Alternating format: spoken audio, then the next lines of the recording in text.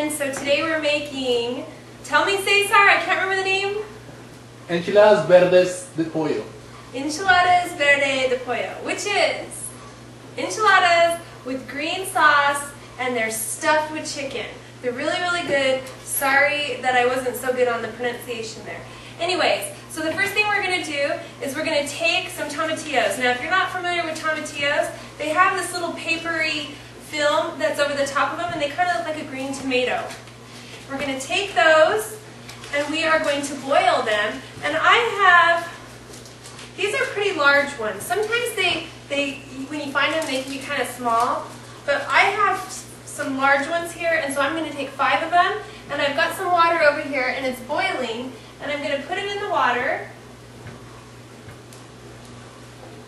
And I'm also going to add a serrano chili and a jalapeno to the water as well. And those are just going to boil up. Meanwhile, I'm going to take some cilantro, and I'm going to put it in my blender, and some yellow onion. And I'd say that is about, this is a pretty big onion. So depending upon the size of your onion, this is about 1/4 of the onion. And I'm just going to kind of give that a rough chop. Put that in my blender as well. And I have a couple cloves of garlic.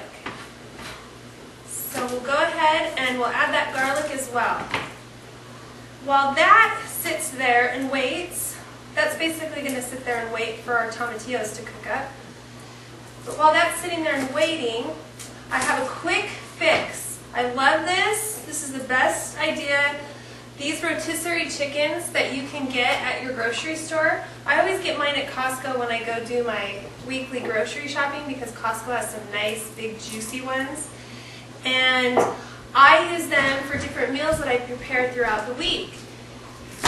So the next thing I'll do after I get this garlic in there, I don't know, I lost my garlic press, so it's been a little bit annoying. Anyways, so I have this rotisserie chicken, and what I'm going to do, I'm just going to cut that breast meat right out, just cut around it. And like I said, I love it because you can put this in the fridge, and then throughout the week, if you have a couple of different meals that you'd like to have chicken in, you can just go ahead and use that chicken. And it's already cooked for you, and it's delicious, and it's tender. So what I do with that meat is I shred that meat up because that's going to be the filling for my enchilada. And I'm usually a little bit better at cutting the breast out, but for whatever reason today I'm having some trouble doing it. Anyways, basically I'm just going to do that. I'm getting a lot of comments lately from people. One of the comments that stood out about my videos is that there's a lot of interruptions. Well, let me tell you, I'm a mom and I have 4 kids, and there will be interruptions. And if that is a bother to you, then I'm probably not the person you want to watch cook, because my first priority is to being a mother, and this comes second or third or maybe even fourth. But I do enjoy cooking. I do enjoy sharing with people different recipes. So if you're not bothered by my 4 children running in and out, then keep watching, because I think you'll enjoy all of the delicious recipes that I make.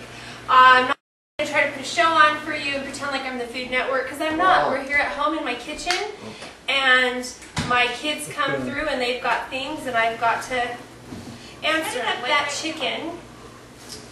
And I've got that boiling over there.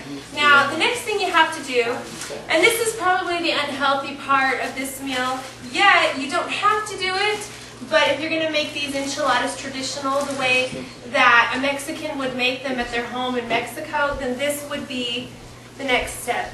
What you're going to do is you're going to give your tortillas an oil bath. Now, if you're very health conscious and you don't want to do that, then what I would suggest is that you take your tortillas, you put them in the microwave to heat them up a little, and then that will soften them enough that when you're ready to roll the chicken into them, they won't break. So we're just going to go over here, and I'm going to run them through the oil, And looks like I need to heat my oil up a little bit, so I'll be right back. Okay, so I'm back. The oil's heated up, and what I'm going to do is I'm just going to give these tortillas a quick bath through the oil. Now, if you're health conscious, you could, use olive oil if you want. I've got canola here.